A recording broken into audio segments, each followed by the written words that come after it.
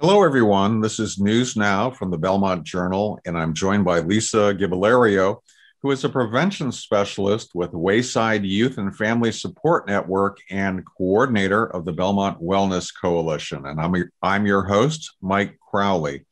So, Lisa, it's great to see you again. Today, we're talking about ways parents can support their kids as those kids are leaving home, some for college, some for gap year, and some to take a job in a new place. So, Lisa, all parents have to face this. The kids eventually get old enough to leave home. What's the best way parents can prepare for that? Living on their own without parental supervision. Right. So I think the first piece of advice that I would offer to parents is to sit down with your kids and start brainstorming a list of things that they may be doing as they take this step away from home, away from parental supervision, things that they might be doing for the first time completely on their own. And it will vary from family to family, from child to child, depending on how, what the child was responsible for at home. But Mike, some examples are perhaps, you really need to talk about managing money, setting up a budget. That might be an area that a child will need some support in before they leave. Maybe setting their own schedule and being responsible for the schedule is an area. Perhaps just, balancing the different demands that will be placed upon them if, with say work, college, classes, activities, socializing. Maybe understanding how to access their own medical care is an area. Do they have an insurance card?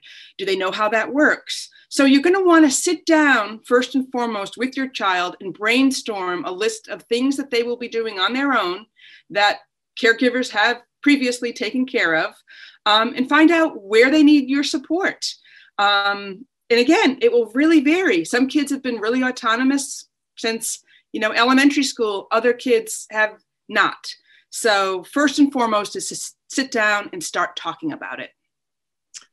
So, Lisa, a lot of kids are heading off this fall, especially those who are going to college. And so over these next few months, what specifically can parents and kids do to make this transition go really well?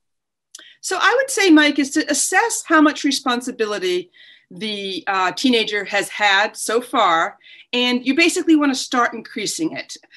So if they haven't had chores, and that varies from family to family, if you've been a family where, say, you as a parent have felt that you're able to do a little bit more, and the kids are really busy with school and activities, well, start to shift the balance of that. So let them have some responsibility for chores, whatever that looks like: meal prep, cleaning, yard work.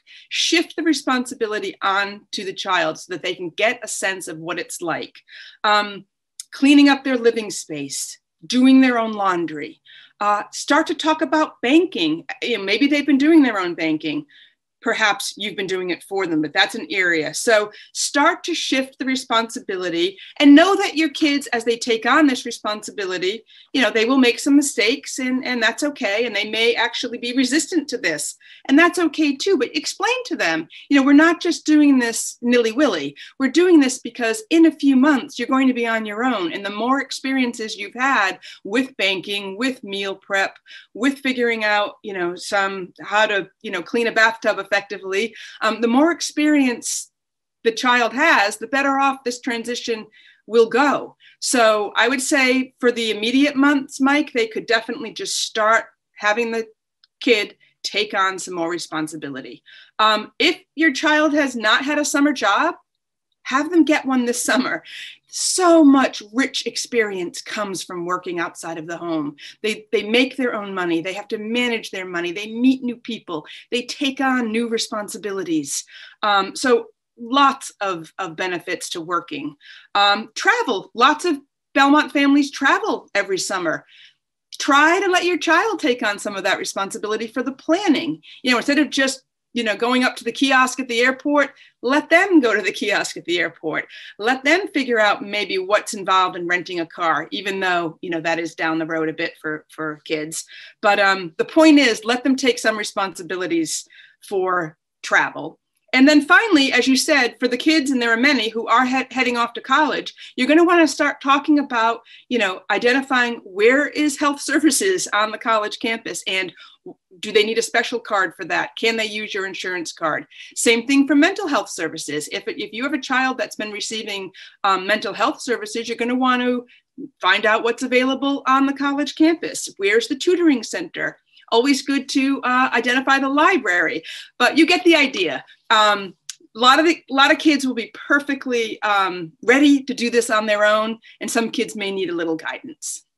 So Lisa, it's always good to prepare for these things in advance. My own kid went off to college this past fall, and I cannot tell you the number of times throughout the year, he's raised questions about how he does this or that. And I just find myself asking, how do you not know that? And it's because we didn't talk about it beforehand. Right. So Lisa, since this is such a big transition, tell us how parents can work to make this transition work for them, to adjust to the new reality of their kids being away. Right. So again, it will vary. Some of us are completely ready to have our child launch, and others are, have mixed feelings about that, and that's okay. But I would say to recognize that your feelings about this transition are not facts. Because a parent may feel a little anxious, it doesn't mean they have reason to feel anxious. The child may be perfectly prepared to go off. So just recognize that you're entitled to your feelings, but your feelings are not factual. They're just your feelings. Again, I said this earlier, but it bears repeating. They will make mistakes, and that's okay. That's actually good for character development, and mistakes is how we learn. So just be prepared that they will make some mistakes, and just be really flexible around your expectations. This is not an overnight. Just because you say goodbye on the college campus or dropping them off in the new city for a new job doesn't mean that they're fully capable adults who can, execute perfectly mature, well thought out, rational decisions, right? It's a learning process. So just be flexible as they take on this learning process. Also, this is something that I advise parents all along, but it's about differentiating.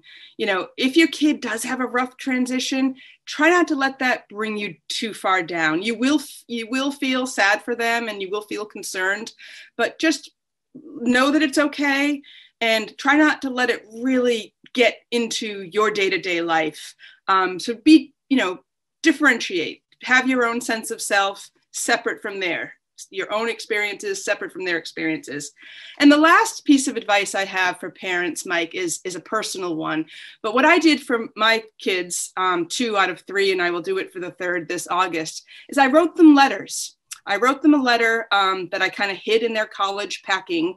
And the letter was just a chance for me to repeat things that I'd been saying their entire lives, but I just wanted to get it down one last time. And it was a chance to, from the simple things, like floss and brush every night and wear sunblock and, never dive into water if you don't know how deep it is, to, so very practical pieces of information that they've heard 1,000 times, to just, restating my values around, things that they will encounter in college, the party scene, relationships, consent. So I advise parents to come up with your own letter, expressing your own thoughts, tell them you're proud of them, tell them, that you're still here for them, offer them some love and encouragement and some practical advice. Kind of, for me, it was just a way to bring it all together, full circle. Well, Lisa, that letter sounds like a really nice touch.